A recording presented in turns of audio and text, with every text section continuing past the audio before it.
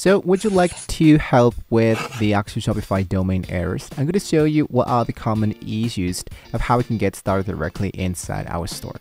So first of all, let's focus into verification of the domain settings. First, you want to ensure your domain settings are correctly configured. So I'm going to log into my Shopify store. And here, what you want to do is to make sure that here into your actual section that says settings, I focus directly into domains. So check if your custom domain is listed as your primary domain. If not, what you can do is to click into your store URL you're currently using and change the domain type. Here, what I want to do is to enable the element that says primary domain. So once I enable this, I hit now into change the domain type, and then you're actually good to go. So also verify that your DNS settings are correct by clicking on manage next to the domain. Now, I'm going to check my DNS records. For a custom domain to properly link to your Shopify store, certain DNS records need to be set up correctly. So typically this involves pointing your A record to your Shopify IP address, which is this actual element that appears in here, the 23.227.3065. Usually it's always the same required value. And your CNAME record should be shops.myshopify.com. Usually it's exactly the same actual information. So you wanted to make sure that you have exactly this element directly inside your custom managing domain. So I'm going to go into my domain type. I choose my domain and I go for the actual element of my domain. So I'm going to hit now into managed. And as you can see, we have now the advanced DNS. Directly here into the advanced DNS, I'm going to go into add new record or to make sure that I have exactly the same value here. So if you have exactly the same value, this is the part which you want to make sure that you don't have more than one record. If I have two CNAME records, I wanted to make sure that I have deleted the previous one and I only have the one that says shops.myshopify.com, and exactly the same thing with the A record. Once I have successfully done that and I make sure that everything is now successfully done, make sure that the verification of the connection is actually working. Now here, this is the part where you wanted to resolve the SSL errors. If you're seeing an double SSL errors such as the unavailable, it might be due to recent changes in your domain setting.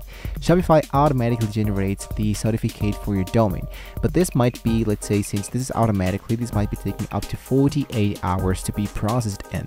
So go back to your domain settings in Shopify and click into the SSL certificates, then click into retry, and if this doesn't work, you can contact the Shopify support for further assistance. But I can totally suggest you guys to wait up to 48 hours in order to continue.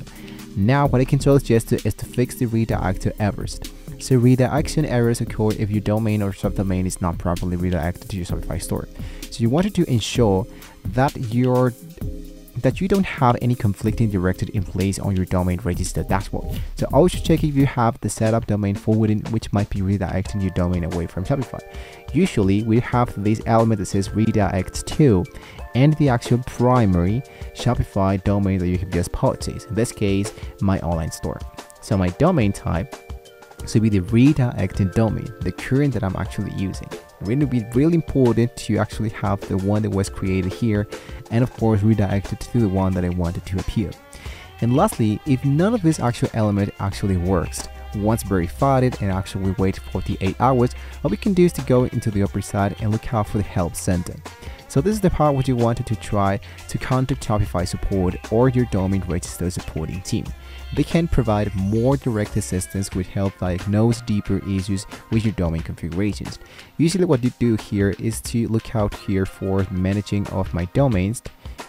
And usually Shopify has their own artificial intelligence, so what you can do is to look out for a chat with a support advisor. A support advisor is going to be helping us to follow the prompts and of course get started here inside the actual Shopify, and they're going to be helping us in a very easy way, guys.